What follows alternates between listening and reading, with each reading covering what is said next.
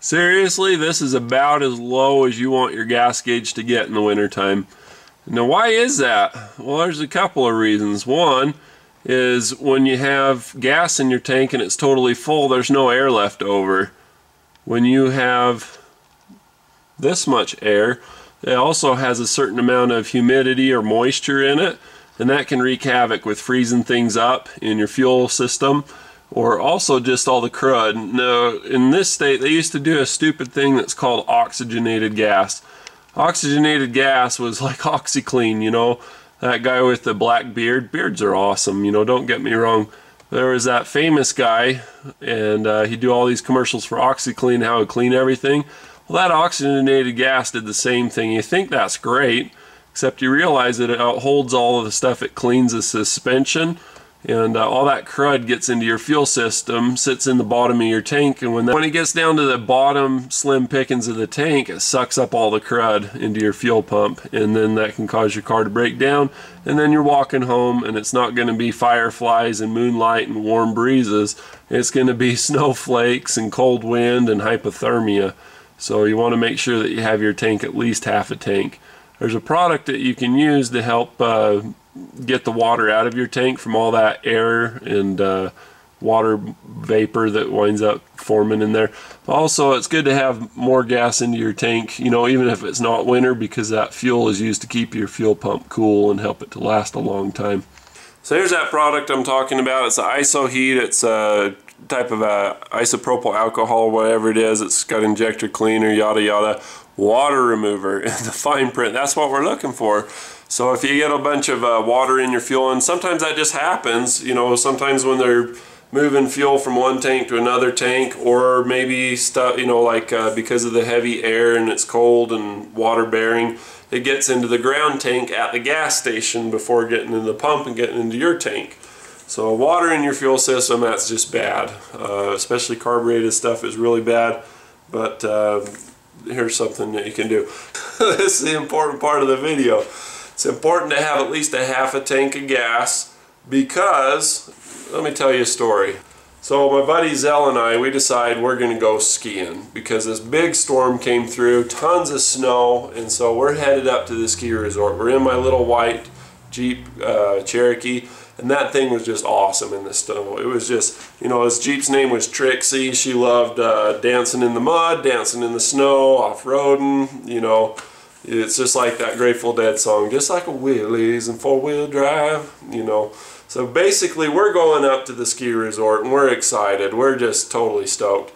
And on our way up to the ski resort, you have to have four-wheel drive and snow tires to even go in the canyon, or snow chains. You know, one of the other chains are four-wheel drive. So there's this couple, bless their hearts, this retired old couple from England, and it's like watching an Austin Powers movie. I mean, their teeth were just all over the place, bless their hearts, you know. But they're up there in a rental car. It's only two-wheel drive, doesn't have snow tires, doesn't have nothing. Shouldn't even be up there. So they're just tobogganing down the road. So we get T-boned by them. That means they hit me sideways like this. So we just get destroyed. You know, Zell's freaking awesome. He's a great person to go skiing with, because he's like, you know what, we're going to laugh about this later and it's just going to be awesome. And we just had a freaking riot. It was just a lot of fun anyway. My door's smashed in. My seat's kind of buckled up. You know, it's a good thing that I have narrow hips, because that door and the console were just, you know, it was like a bucket seat.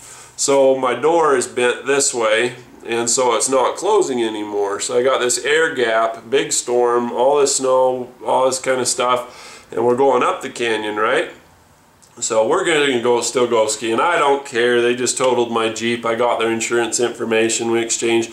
We tried to call the local sheriffs, have them come up and do an accident report, but guess what? Sheriffs can't make it up the canyon because there's a tour bus going down, jackknifed, blocked off the whole canyon. So we're going up. We're just going to go skiing. Forget it. You know, cut our losses. We're just going to go up. Well, guess what? A bus at the top of the canyon jackknife. You can't jackknife unless you have a trailer, right? Well, with a bus, you can just do whatever you want. You know, they're huge. Block the whole road. You know, normally you hear about diesel trucks jackknife. I don't know why I even say that. They're blocking the whole road because they're against the canyon wall here, and they're against the snowbank and the drop off and the cliff on the other side. So mountain road cutting the side of the mountain, you got cliff, straight, cliff, bus. Okay, it's blocking the whole thing. I don't care what kind of Jeep you got or you think you got, you're not getting around the bus here or at the bottom. So my vehicle doesn't close anymore because the front and the back doors, you know, here and here, are wide open. Snow's coming in. I'm pinched in there. You know, we got lots of fresh air, so the defrost is working fine. But if I didn't have fuel, what am I going to do? You know, I'm dressed for skiing and everything, but I just prefer to just keep everything going, so we got the vehicle running. What? We're talking about a half tank of gas. What does this have to do with that? Well, sometimes crap happens, and you have to be able to have your engine running to even survive. This storm was super cold, tons of snow, super deep. We couldn't go anywhere. We got buried. You know what we wound up doing is we built a snowman at the accident scene waiting for the sheriffs to come until we found out they weren't going to come. So that snowman was at the bottom of the canyon because that's where this happened, this narrow pass where the air goes through a narrow opening, gets really cold, just like a expansion valve on a air conditioning system. You know, just freeze it. I know that. They didn't know that. Toboggan, T-bone. We talked about it. So basically we built a snowman. We go up there, find out that the road's blocked off at the top, so we try to turn around, come back down. Maybe they'll yank that other bus. I don't know. So coming back down, we get to that snowman. Other people got stuck in the canyon too, and so with them getting stuck, they added to the snowman. I mean, it had hair, it had facial features, somebody donated some ski clothing to it. Snowman looked awesome. Now, as far as Zell goes, he's just a fun dude. You know, like, we don't get to hang out anymore because he's got all these girls and kids, and, you know, I don't see each other, but he's, seriously, when stuff goes bad, when he's dealt lemons, he makes lemonade. That's just what he does. So what do? We get back down to the other snowman. There's no more snowman stuff to do. There's people already decked it out. I mean, the snowman looks fantastic. So what do? We get out of the car, and there's these other girls that are in the opposite lane, and there's some room in between. We turn up the stereo because the doors are going to be open on the Jeep anyway because it's all smashed on that side. And we do a little swing dance, and we do a little country western swing dance, and I took some classes in college. They thought we were amazing. We thought it was a lot of fun, and we just had a really good time. So that's why you have a good half a tank of gas, because that way you don't worry about your battery going dead when you're country dancing. You keep your heater going so that your vehicle doesn't become a little ice cube, and you never know how long that's going to take, so you want to have that window of preparedness. That's a really long story to explain all of that, but I think it well illustrates the point that I'm making here. So half tank of gas or better. It's good for your fuel pump, it's good for your fuel filter so you don't block it off and wind up being stranded somewhere and it's 20 below and black. You know, it's nighttime more than it's daytime and it's just cold. I mean, just bitter cold sometimes. You don't want to be caught in a bad way, so that's why we winterize our cars, what this is all about. So, you're welcome. You're welcome to the ladies we country dance with too. They had a good time. Yeah, it's 3:43 a.m. Just heading in from Nebraska, towing the new trailer. And if you look at my fuel gauge on the truck, you know where this is going, right? I just did a video on winterizing your car and having a half tank of gas. So my fuel gauge says quarter tank, but it is empty. And I'm stranded at 3:43 in the morning. Current temperature outside is, I mean, this is just screaming ironic. It's 26 degrees Fahrenheit, so it's pretty well below freezing. And yeah, I'm just hanging out in the truck out of gas at 4 in the morning. So fortunately I take my own advice. I've got gloves, I've got clothes, I've got boots, I've got everything I need. I'm about 15 miles from home, so I can walk if I need to, get another car and then bring a gas can up. But fortunately I've got friends, my wife. I've rescued her a number of times, so fortunately she doesn't feel too bad rescuing me this time. But yeah, I've never let my truck get below half a tank of gas, and I was like 15 miles from home, and I passed a gas station like 30 miles ago, and I was like, well, on this thing it says I've got about 90 miles still to go, and apparently it's wrong. So all of a sudden the alarm came off on the thing saying no low fuel pressure, you know, like 3 or 4 psi, and then it died. That's it. So, oh man. So anyway, I'm gonna put the boots on, get all situated, and wait for my wife to bring me some fuel. Sheesh. So there's the truck. There's the trailer. It's a long sucker. Had a big old diesel tanker double trailer almost hit me.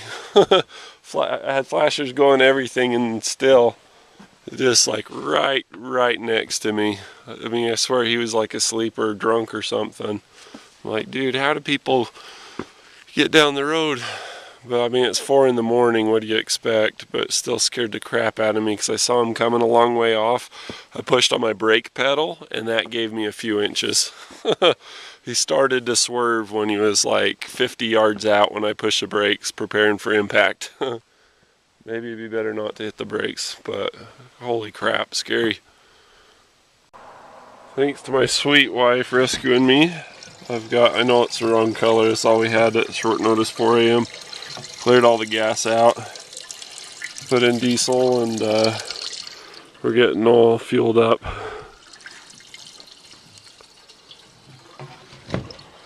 Really surprised how little room people are giving, you know, unless I have like all the lights going and I have a couple of cones set up.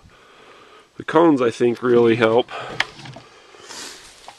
But yeah, that's so if you run a diesel out of gas, there's certain things that you have to do. One of those things is down here where the fuel filter is. There's a little lever that you have to flip up to bleed the air out. So we got to reach down in here. Let's see if I can show it to you good. There's a little lever on the side.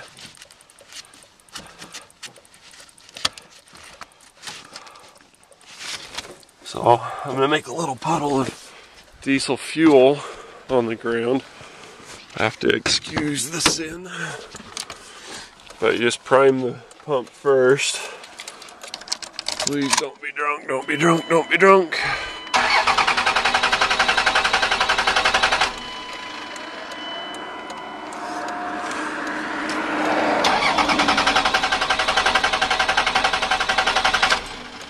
This helps get fuel up to the filter and gets all the air out of it. I might have a bad pump for having run it out of fuel. You can see there's a big puddle underneath. Anyway, that should be bled enough. We'll cap all this up. I'll leave that off. I want to hear that pump. This is so funny. I haven't posted the half tank video yet, so this will go on it. This is the only camera I have, just a little flip camera on me tonight.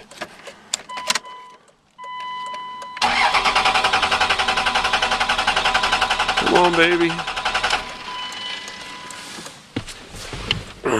If it doesn't go, then I have to get a $175 tow. Come on. You don't want to crank it too long or else the cables and starter and everything get hot. Let it cool for 5 seconds. Oh, what a pain.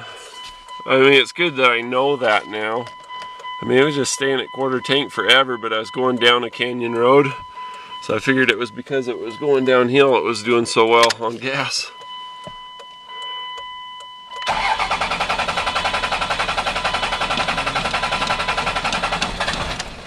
Oh, you hear that? Here it comes.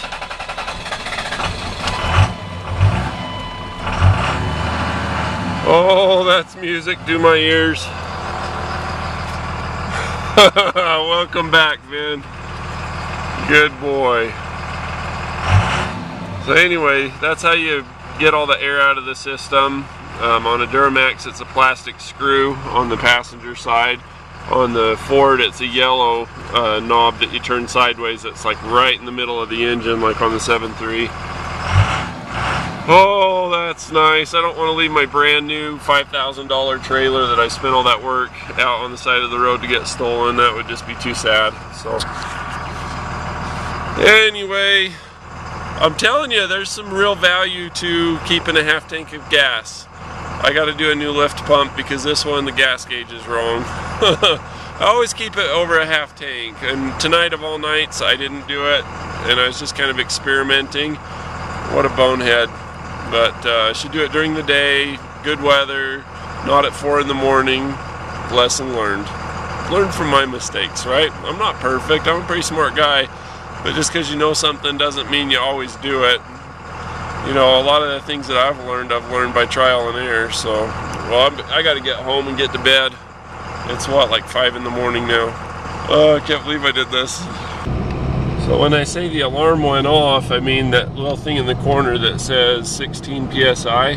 That went down to 4, and then 0, and then back to 4, and that's it. That's all there was. So with the 2 gas cans, it says I've got half a tank. With $40 of diesel, it's basically just 10 gallons. It's $4 a gallon, a little over 10. So anyway, gas gauges, they tricky suckers. They don't always tell the truth. Looks like I might be doing a new fuel sending unit. So I made it home safe and sound, and as for the fuel sending unit to be put in my truck, I got it. I bought a Precision one today, and I was just gonna, while I have this as a visual aid, I was gonna go over a couple of things about it. It's called a sending unit because it sends a signal via this float to let you know through the gauge how much gas is in it. So this would be like an empty tank. This would be a completely full tank. And what it works as is there's a little resistor board, little coiled wires that are right down in there. I'll zoom you in there and show you. So you see on that little circuit board. So as you move this, it goes back and forth along that little circuit board, that little printed board where that circle is and those numbers. And if you look up really close, you can see it's just a little wire that goes back and forth to make that dark line. So either that's bad and something's rusted, you know, because if you never have your tank go all the way down, then that can corrode and then it just doesn't get any contact, or something happens, or just something's wrong with this to where it won't go all the way down. So either way, it's out of here. Now, as for the bottom of it and the crud, remember the crud we were talking about that? It's a really fine mesh strainer kind of a thing here with plastic, and then there's a sock after that, you know, like not like a cotton sock, it's more of a plastic type sock. But basically, if you get down to just a very last bit of gas, I mean, if you're up to like half tank or something, or full tank, you've got fresh gas coming in through here. Once you get down past halfway, now you're sucking in through just this, and that's about it. So anyway, you can look through, you can see the other sock if you look in there. It's that little, you know, the top half in here, cuts off about there. So anyway, if you have your tank more full, you're not sucking crud as much. And that's just great because that keeps your fuel filter from getting plugged up.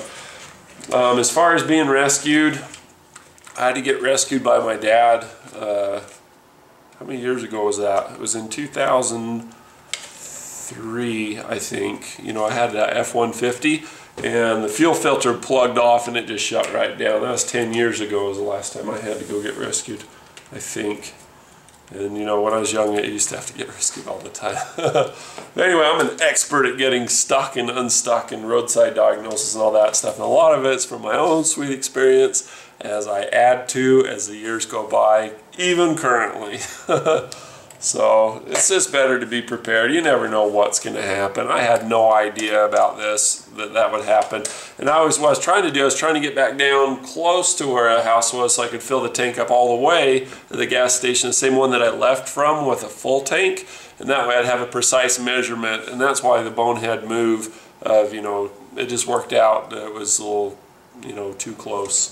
But I was just hoping to fill up close to home so I'd know exactly how much the cost was to go get the trailer, because I'm going to be doing a video on that and a review on the trailer, a very honest review, by the way. We're not going to be angry, we're not going to be spiteful, nothing like that, but I'm not holding anything back, and there's plenty that that I could have censored that will not be censored.